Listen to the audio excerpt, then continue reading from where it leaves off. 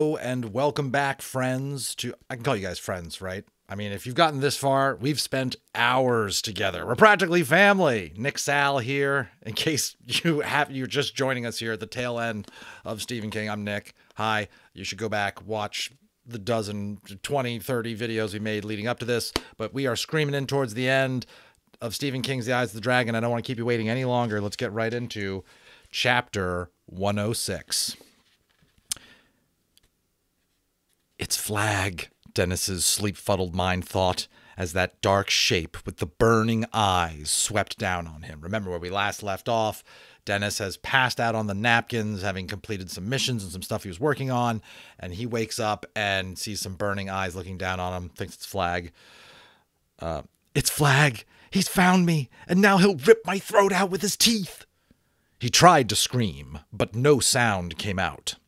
The sound of the intruder did open. The mouth of the intruder did open. Dennis saw huge white teeth, and then a big, warm tongue was lapping his face.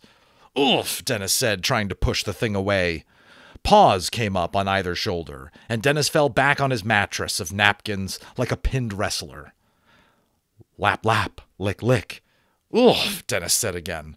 And the dark, shaggy shape uttered a low, companionable woof, as if to say, I know it. I'm glad to see you too. Frisky, a low voice called from the darkness. Stand down, Frisky. No sounds. The dark shape was not Flag at all. It was an extremely large dog. A dog which looked too much like a wolf for comfort, Dennis thought. When the girl spoke, it drew away and sat down. It looked happily at Dennis. Its tail thumped mutedly on Dennis's bed of napkins. Two more shapes in the darkness, one taller than the other. Not Flag, that much was clear. Castle guards, then. Dennis grabbed his dagger. If the gods... Remember, because he's never met Frisky or anything like that. If the gods were good, he might be able to get rid of both of them. If not, then he would try to die well in service of the king. The two figures had stopped a little short of him. Come on, Dennis said, and raised his dagger. It was really not much more than a pocket knife and was rather rusty and quite dull, in a brave gesture. First you two, and then your devil dog. Dennis? The voice was eerily familiar. Dennis, have we really found you? Dennis started to lower his dagger, then brought it up again. It had to be a trick. Had to be. But the voice sounded so much like... Ben? He whispered. Is it Ben Stad? It's Ben, the taller shape confirmed, and gladness filled Dennis's heart. The shape began to come forward. Alarmed, Dennis raised his dagger again. Wait, do you have a light? Flint and steel, yes. Strike it. Aye. A moment later, a big yellow spark, surely dangerous in that room filled with dry cotton napkins, flared in the gloom. Come forward, Ben, Dennis said, receding his poor excuse for a dagger in its sheath. He got to his feet, trembling with gladness and relief. Ben was here. By what magic, Dennis did not know, only that it had somehow happened. His feet caught in the napkins and he stumbled forward, and there was no danger that he might fall because Ben's arms swept him up in a strong embrace. Ben was here, and all would be well, Dennis thought. And it was all he could do to keep from bursting into unmanly tears. Chapter 107. There followed a great exchange of stories. I think you may have heard most of them, and the parts you haven't can be told quickly enough. Frisky's leap was a bullseye. She carried it straight into the pipe and then turned around to see if Naomi and Ben would follow her. If they hadn't done so, Frisky would have eventually leaped back to the ice. She would have been greatly disappointed to do it, but she would not have left her mistress for the most exciting scent in the world. Frisky knew that. Naomi was less sure. She didn't even dare call Frisky back, for fear of a guard's overhearing. She therefore intended to go after the dog. She would not leave Frisky, and if Ben tried to make her, she would deck him with a right hook. She needn't have worried. The minute he spotted the pipe, Ben understood where Dennis had gone. Noble knows Frisky, he said again. He turned to Naomi. Can you make it? If I draw back and run, I can make it. Don't misjudge where the ice goes rotten, or you'll take a dunking, and your heavy clothes will drag you down very quickly. I won't misjudge. Let me go first, Ben said. If I have to, maybe I can catch you. He drew back a few paces and jumped so strongly that he almost took off the top of his head on the upper curve of the pipe. Frisky barked once, excitedly. Shut up, dog, Ben said. Naomi drew back to the edge of the moat, stood there for a moment. The snow had by then been coming down so heavily that Ben couldn't see her, and then ran forward.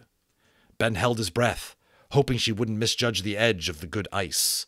If she ran too far before trying to make her leap, the longest arms in the world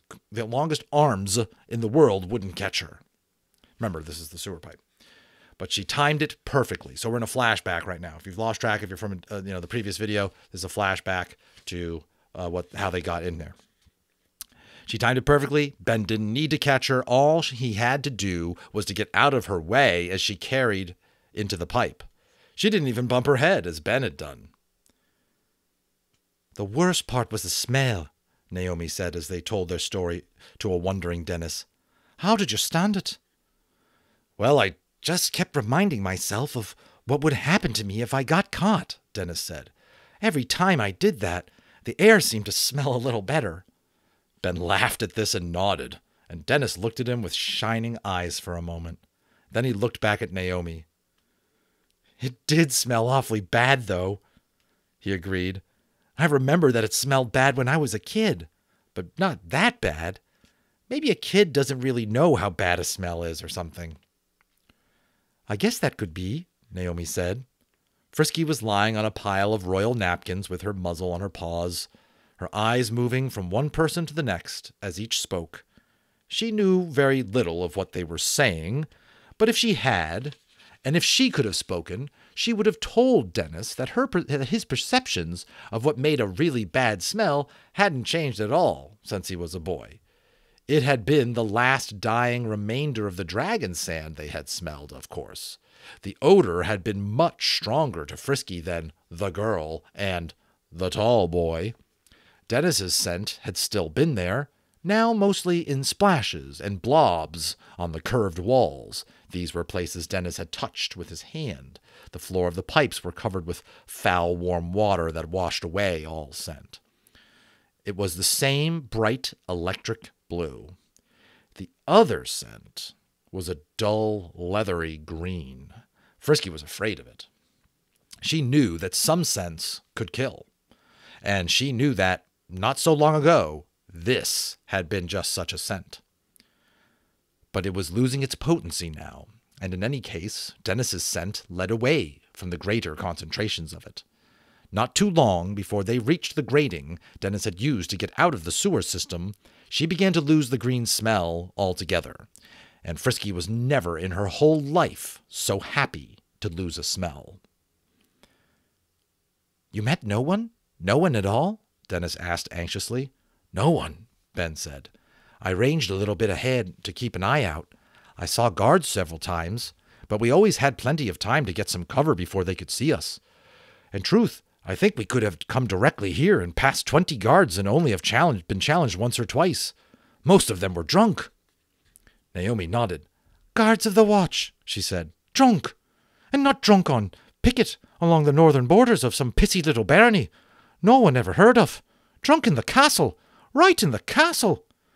Dennis, remembering the toneless, nose-blowing singer, if you remember that scene with that guard from previous chapters, nodded gloomily. I suppose we should be glad. If the guard of the watch was now what it was in Roland's day, we'd all be in the Needle along with Peter. But I can't be glad somehow. I'll tell you this, Ben said in a soft voice. If I were Thomas, I'd quake in my boots every time I looked north. If such as we saw tonight was all he had around him. Naomi looked very troubled at this. Pray the gods it never comes to that, she said. Ben nodded. Dennis reached out and stroked Frisky's head. Followed me all the way from Pena's, did you? What a smart dog you are, aye. Frisky thumped her tail happily. Naomi said, "I would hear the story of the sleepwalking king, Dennis, if you would tell it again." So Dennis told his story, much as he told it to Pena, and as I have told it to you, and they listened, as spellbound as children, hearing the tale of a talking wolf in the Gammer's nightcap. Much like, hopefully, you are listening. And I'm not going to leave you there. We'll keep going. We're on to chapter 108. Let's roll. By the time he had finished, it was 7 o'clock. Outside, a dim gray glow had come over Delain. That clotted stormlight was as bright at 7. That clotted stormlight was as bright at 7 as it would be at noon, for the greatest storm of that winter, and perhaps the greatest in history, had come to Delain. The wind howled around the eaves of the castle like a tribe of banshees.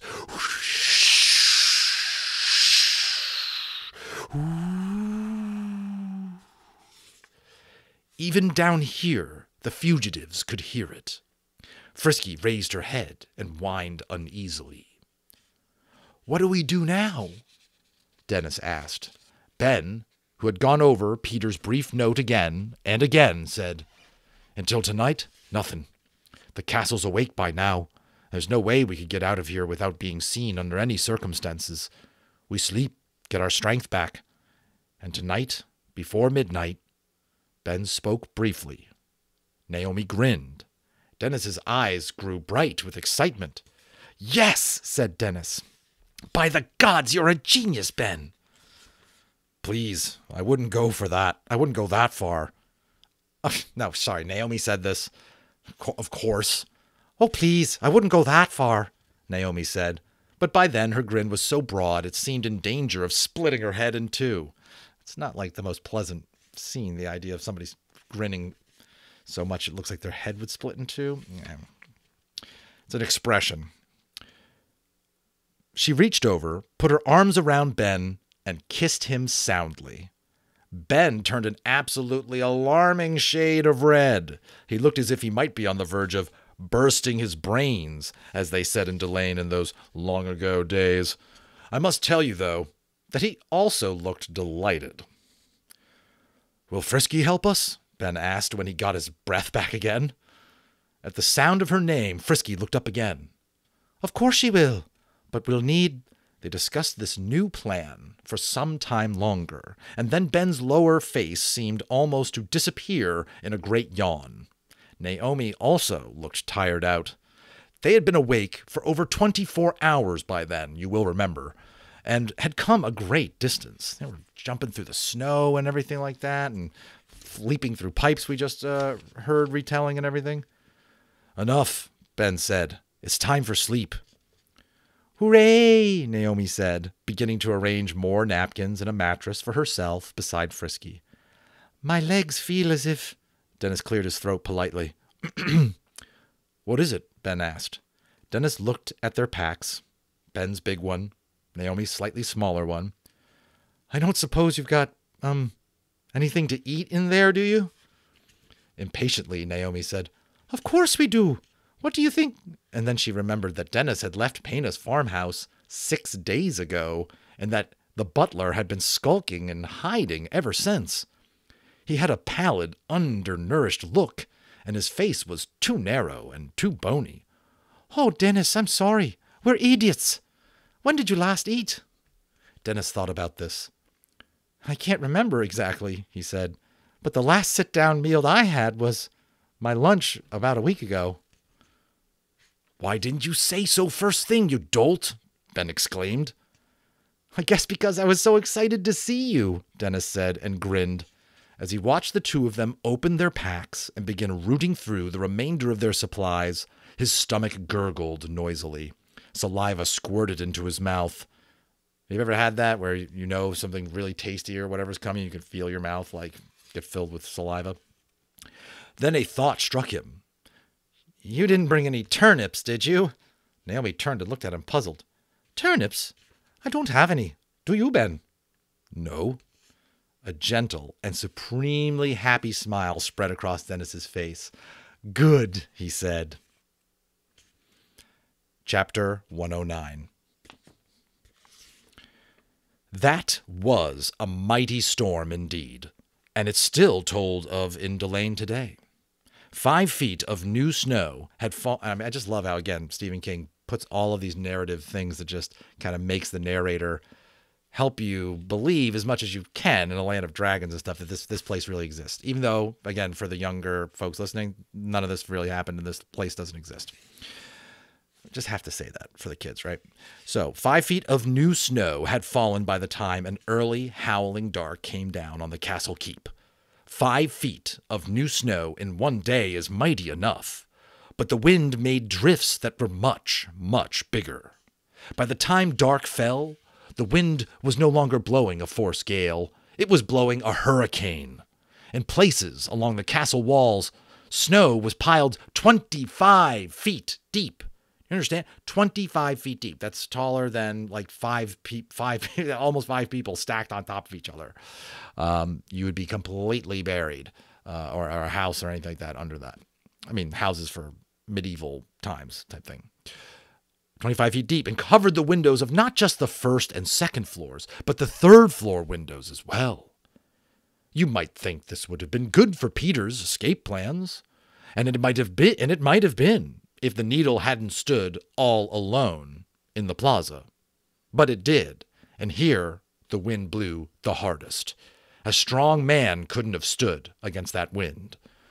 He would have been sent rolling, head over heels, until he crashed against the first stone wall on the far side of the plaza. And the wind had another effect as well. It was like a giant broom. And as fast as the snow fell, the wind blew it out of the plaza.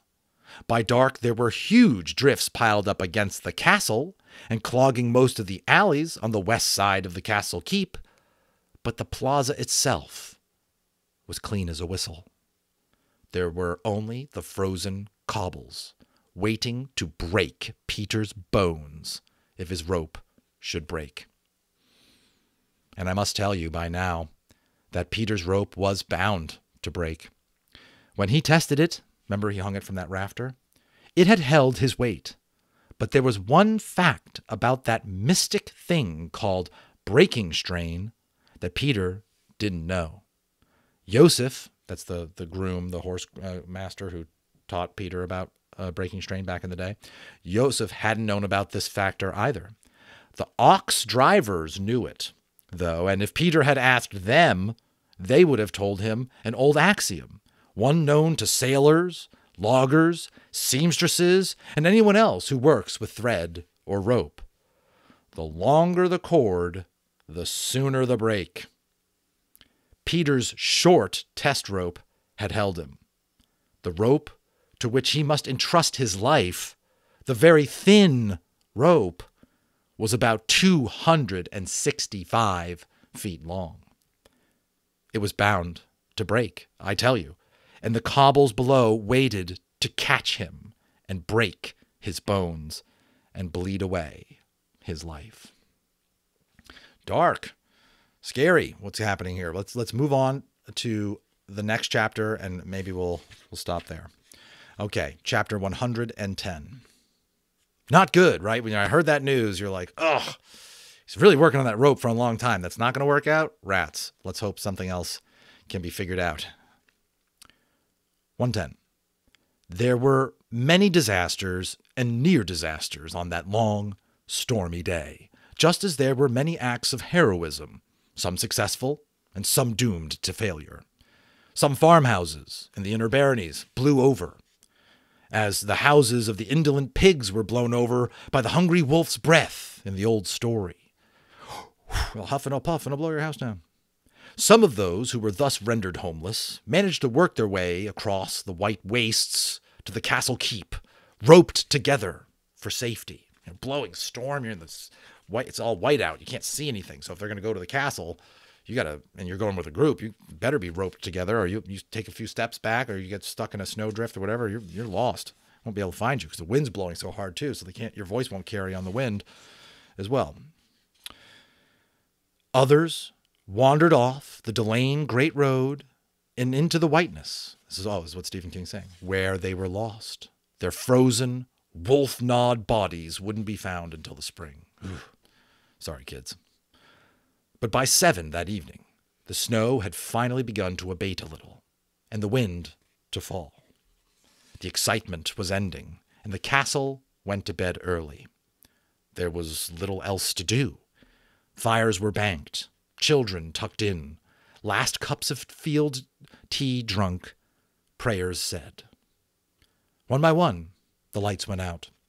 The crier called in his loudest voice, but the wind still tore his voice out of his mouth at 8 of the clock and again at 9. It was not until 10 that he could be heard again, and by then most people were asleep. Thomas was also asleep, but his sleep was not easy. There was no Dennis to stay with him and comfort him this night. Dennis was still home ill. That's what Thomas thinks. Thomas had thought several times of sending a page to check on him, or even to go himself. He liked Dennis very much. But something always seemed to come up. Papers to sign, petitions to hear, and of course, bottles of wine to be drunk. Thomas hoped Flag would come and give him a powder to cheer him up or to help him sleep. But ever since Flag's useless trip into the north, the magician had been strange and distant. It was as if Flag knew there was something wrong, but he could not tell what it was. Thomas hoped the magician would come, but hadn't dared to summon him. As always, the shrieking wind reminded Thomas of the night his father died, and he feared he would have a hard time getting to sleep, and that, once he was asleep, horrible nightmares might come, dreams in which his father would scream and rant and finally burst into flames. So Thomas did what he had grown accustomed to doing.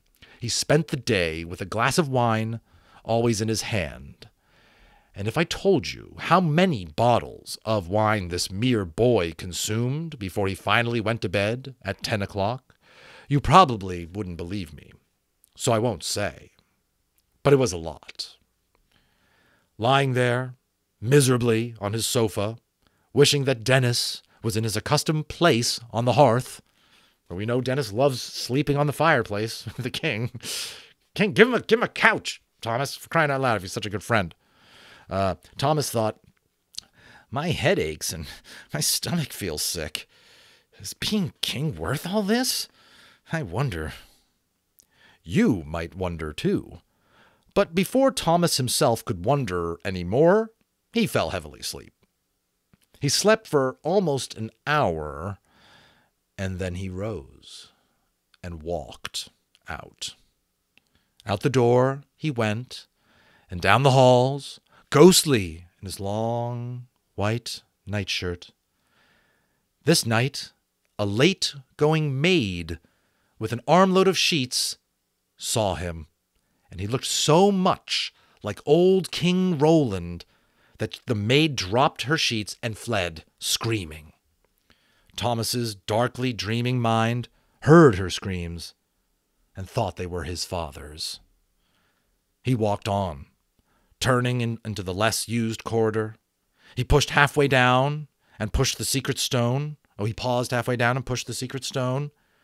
He went into the passageway, closed the door behind him, and walked to the end of the corridor. He pushed past the panels which were behind Niner's glass eyes, and though he was still asleep, he pushed his face up to the holes, as if looking into his dead father's sitting room. And here we will leave the unfortunate boy for a while, with the smell of wine surrounding him, and the tears of regret running from his sleeping eyes down his cheeks. He was sometimes a cruel boy, often a sad boy, this pretend king, and he had almost always been a weak boy. But even now I must tell you that I do not believe he was ever really a bad boy. If you hate him because of the things he did and the things he allowed to be done, I will understand. But if you do not pity him a little bit as well, I'll be surprised. Because, you judge somebody, you're judging yourself. Think about it. I don't know. That's not a great chapter to end on. Let's go on for one more. Chapter 111, shall we? At 11:15, on that momentous night, the storm breathed its last gasp. A tremendous gust of wind swept down on the castle. It ran in excess of 100 miles an hour. It tore the thinning clouds overhead apart like the swipe of a great hand. Cold, watery moonlight shone through. In the third eastern alley was a squat stone tower called the Church of the Great Gods. It had stood there since time out of mind. Many people worshipped there, but it was empty now. A good thing, too. The tower was not very tall, nowhere near the height of the Needle, but it nevertheless stood high above the neighboring buildings in the third eastern alley, and all day long it had been punished by the unbroken force of the storm wind. This final gust was just too much for it. The top 30 feet, all stone, simply blew off, as a hat might fly off a scarecrow in a high gale. Part landed in the alley, part hit the neighboring buildings. There was a tremendous crash.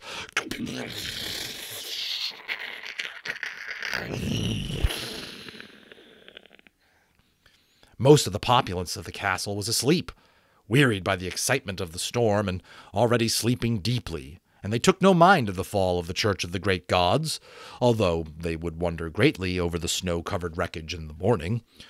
Most simply muttered, and turned over, and went back to sleep.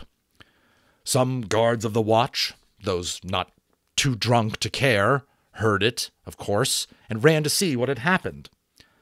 Other than by these few, the fall of the tower went almost completely unremarked when it happened. But there were a few others who heard it, and by now, you know them all. Ben, Dennis, and Naomi, who were getting ready for their attempt to rescue the rightful king, heard it in the napkin storeroom, and looked around at each other with wide eyes. "Never mind," Ben said after a moment. "I don't know what it was, but it doesn't matter. Let's get on with it." Besson and the lesser warders, all of them drunk, didn't hear the Church of the Great Gods fall down, but Peter did. He was sitting on the floor of his bedroom, carefully pulling his woven rope through his fingers, looking anxiously for weak points. Can you imagine him? He just knows, I'm going to make my escape any moment, and this teeny tiny thread, he's just doing a final check to see if there's anything he can spot. Wow, intense. He raised his head as the snow-muted thunder of falling stones was heard and went rapidly to the window. He could see nothing. Whatever had fallen on the Needle's far side, whatever had fallen was on the Needle's far side. After several considering moments, he went back to his rope. Midnight was close now, and he had come to much the same conclusion as his friend Ben. It didn't matter. The dice had been thrown. Now he must go on. Deep in the darkness of the secret passage, Thomas heard the muffled thunder thud of the falling tower and woke up. He heard the muffled barking of dogs below him and realized in horror where he was. Remember, he was sleepwalking, so he doesn't really know he makes these visits in his sleep. So he's like, oh my God, I walked here in my sleep. And one other who had been sleeping lightly and dreaming troubled dreams awoke at the fall of the tower. He woke even though he was deep in the bowels of the castle. "Disaster!" one of the parrot's two heads screamed. "Fire, flood, and escape!" the other screamed. Flag had awakened. I have told you that evil is sometimes strangely blind, and so it is. Sometimes evil is lulled with no reason and sleeps. But now, Flag had awakened. Now, that's one to leave you on, all right? Thanks for hanging with me. Appreciate everybody's patience and the encouragement as we go. If you're not a subscriber yet, why don't you subscribe? I'm putting out all sorts of cool stuff. I got books on books. We're going to be doing here, putting them up on the internet for posterity, for my kids, and to share it with the world at large. hope to see you on the next one. We'll keep them coming every week.